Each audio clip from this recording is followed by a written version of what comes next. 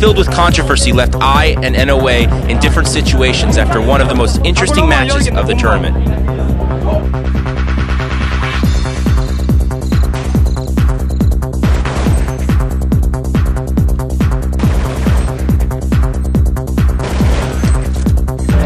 Yes! Good job! Guys, come on! Win the last round! I need a gun, guys! No problem. I need a gun.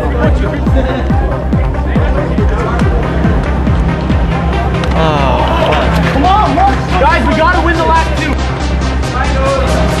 We all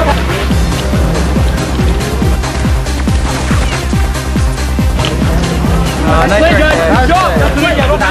Come on, that's exactly what happened against match, guys. Guys, got more rounds than last time. Let's just win pistol and then play smart, all right? Play smart, guys. Play smart. We beat them, all right? We're better with a better team. An opening half that was all NOA turned into a complete disagreement after tournament directors overturned the 7th round and beyond. Originally, NOA won the first half 9-6, but 3 illegal flashbangs under the ramp box on Nuke turned the half in I's favor 10-5.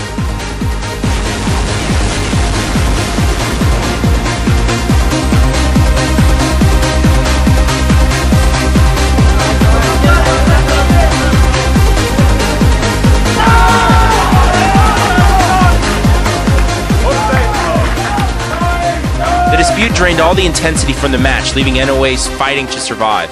NOA was only able to manage 3 rounds before I forced them into the loser's bracket.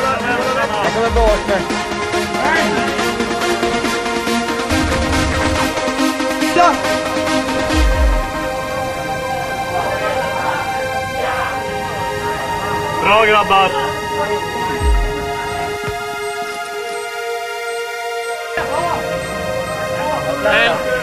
Last shot.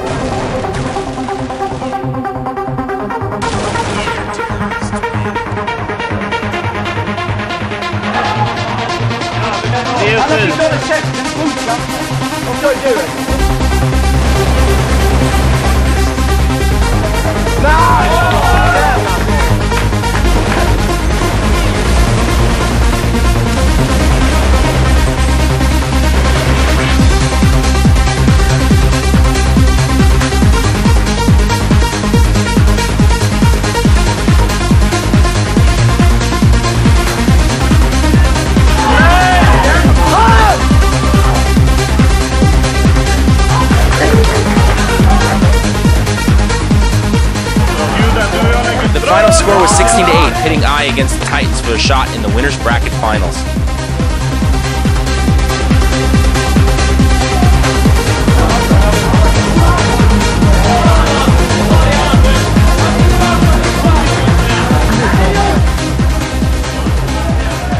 One of the biggest comebacks in CPL history took place as 3D took on Gamers Company.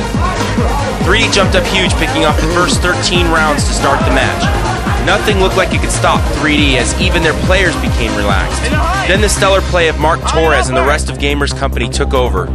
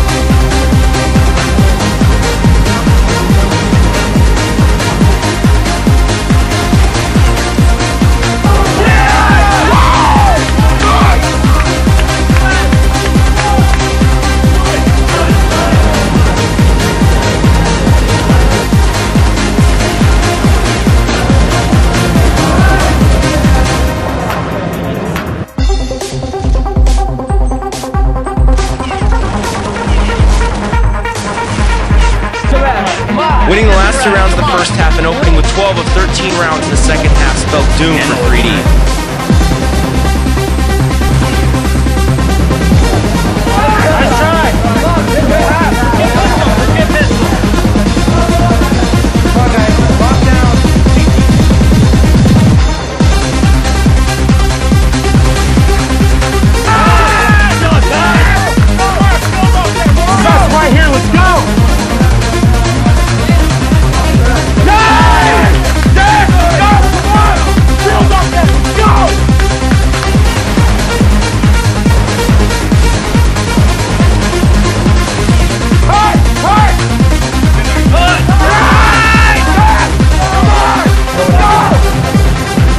Check your right.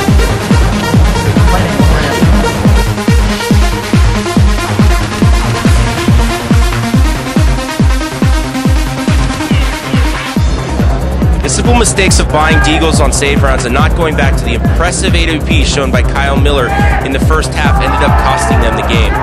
Gamer Company moves on to face complexity in the semifinals. Whatever we do together. This is 1 versus 3. We're not losing this.